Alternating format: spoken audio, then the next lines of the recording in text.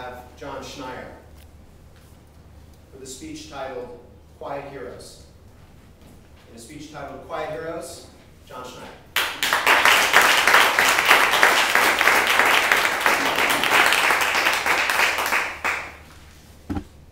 My father is in a box. I am standing above him in a church filled with friends and family who've come to pay their respects. I'm giving his eulogy at his funeral. I don't know if I have the strength to get through it. Fortunately, I woke up and realized I had been dreaming. My father is not in the box. Toastmaster, dignitaries, fellow Toastmasters, and most welcome guests. I woke up shaken, but relieved. I began to reflect on my own life and my relationship with my father. I started thinking about my heroes when I was growing up. But what is a hero? I grew up in the shadows of the man-made mountains of Manhattan. On the evening news, I would see a story of a fire raging in a high-rise building. A fireman coming down from a tall ladder with a baby tucked under one arm and a puppy cradled in the other. He saved them both. What do we call such a person? A hero, of course. He'll be all over the news. He'll get the key to the city. Might even show up on the Tonight Show. But what about those quiet heroes behind the scenes? What about the fire inspectors who work with architects and builders designing safer buildings? They write codes, they do inspections in the heat of summer and in the cold of winter.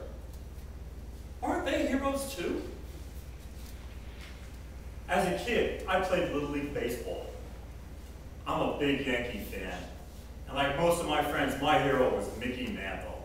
Mickey was big, he was strong, faster than a deer. He hit towering home runs. I discovered Mickey was also human. He had many failings. He died as a result of his alcoholism. I moved to New Jersey and joined the high school cross-country team where I ran every day. My hero then was Steve Prefontaine, holder of every American record from 2 miles to 10,000 meters, and 4th place finisher in the 1972 Olympic Games. I discovered Steve was human too. He ran hard and he lived life hard. He died behind the wheel in a single-car accident in his prime. No one knows for sure, but alcohol is strongly suspected. My dad, he's just an ordinary guy.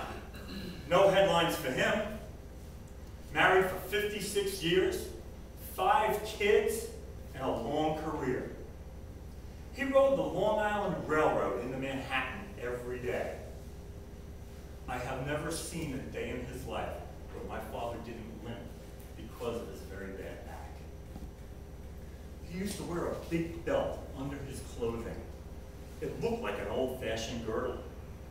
Had metal bands down the back to support him. The constant jostling on the train sent pain up his spine. And yet, this ordinary guy would take me out to practice baseball every night after dinner.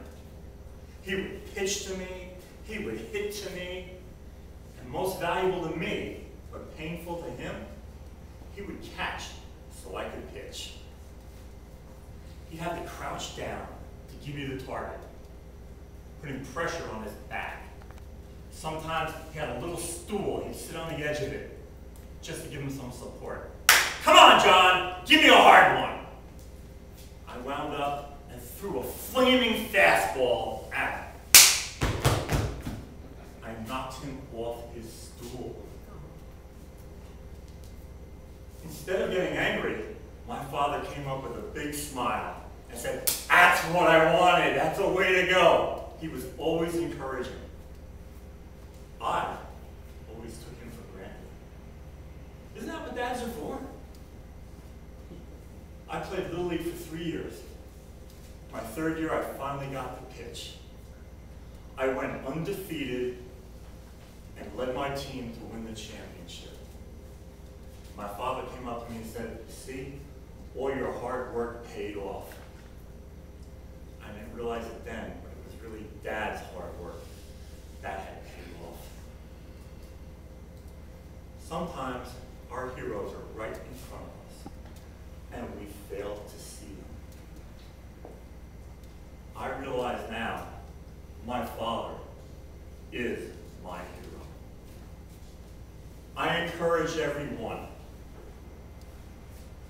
find your heroes, whether they be teachers, family, or coaches. Let them know the difference they've made in your life while they're still around to appreciate it. I shared this with my father. He didn't remember everything he's taught me, but he was happy that I learned from him. Let everyone know that they made a difference in your life, even if you have to throw a fastball to knock them off the stool.